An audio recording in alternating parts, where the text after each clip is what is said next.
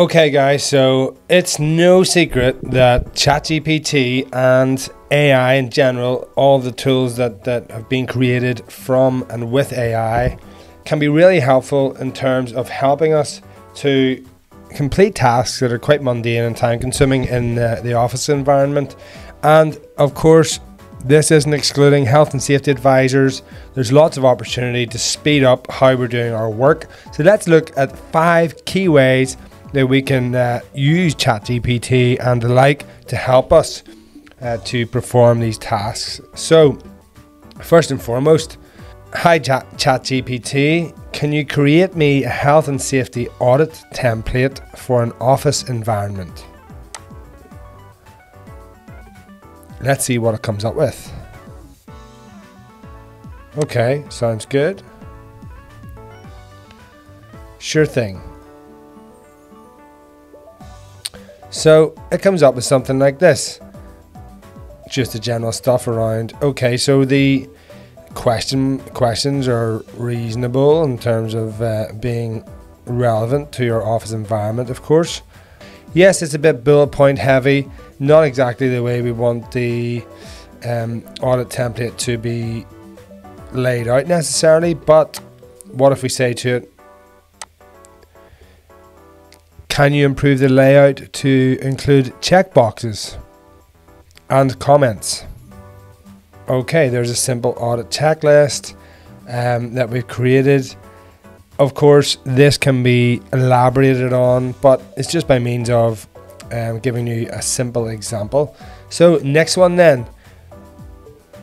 Okay, so this one is write me a lone working policy. There we go. Straight away it comes up with some suggestions on risk assessment, approvals, communication and check-ins, etc. Some measures to be in place for... Yeah, look, it's not perfect. This is something that, of course, can be used as a basis for developing a more specific template for or policy for your own workplace. And of course, if you've used ChatGPT, you'll know that if it's not good enough for you, you can keep asking it to improve it in the way that you want it to. So another example of how you can begin creating the foundation of the likes of a policy of any sort, a health and safety policy for your workplace. You could of course be more specific and tell it that it needs to be appropriate for a factory or for working outdoors in a electrical environment or whatever it might be. Okay, next thing then, let's ask it, create me some toolbox talks based on injuries caused by manual handling work.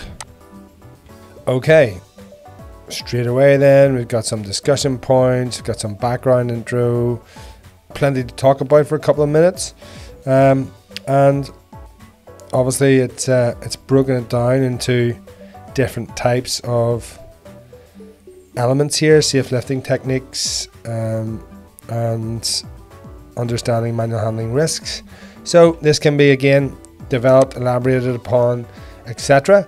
And again, a very good basis for starting your discussions with your workforce. Next one then, and this is a biggie. Let's ask it to write us a risk assessment. So can you write me a risk assessment for warehouse operations and put it into tabular format and make it relevant to the UK regulations?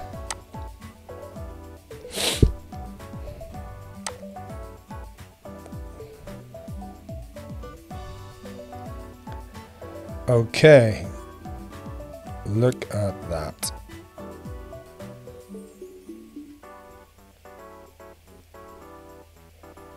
Straight away it's throwing us up something in tabular format, highlighting manual handling, slip, trips and falls, forklift operations, working at height, hazardous substances, fire safety, equipment safety, etc, etc. And some, half decent control measures suggestions in there as well, as you can see, and we've asked it to put a little reference to the applicable regulations in the UK there, which it's done. Whether or not you like that being in amongst the control measures is up to yourself, but again, it's a good start. Obviously, you'll want to make sure that whoever's creating these risk assessments is making it specific to your circumstances, but a wonderful way to create the foundation to have a specific risk assessment, because of course, as we know, there's a lot of repetition in risk assessments and crossover from one area to the next or workplace to the next, and the control measures are very often similar with little tweaks and intricacies that are specific to the workplace that you need to make sure that you have those covered. But fantastic tool again for this. Let's not beat around the bush here. So lastly then, let's finish off with another one, which is write me a safety alert communication to help reduce risks of cuts to hands from using sharp objects. I mean, if you're not using these tools as a safety advisor or someone that's a manager and has to communicate and create content in this way to help you to communicate to your staff and highlight issues and so forth, then I mean, I think you're definitely missing a trick here. But this is just to demonstrate simply that this is a very easy way to get you to get a ball rolling on many different aspects of your content creation. So this is a sort of an email, I guess, an email style alert that is created here. It's broken down some of the key aspects for us here. But again, whether or not you want it to be email based or whether it's something that you, for example, let's say make it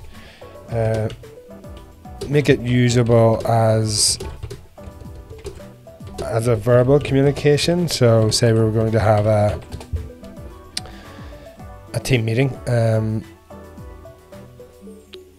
they obviously will just automatically or very quickly turn it into a conversational style safety alert, which may also be usable as an email as well. So look, lots of flexibility there. These tools are as good as your prompts that you're using to actually create the content of what you're asking it to do.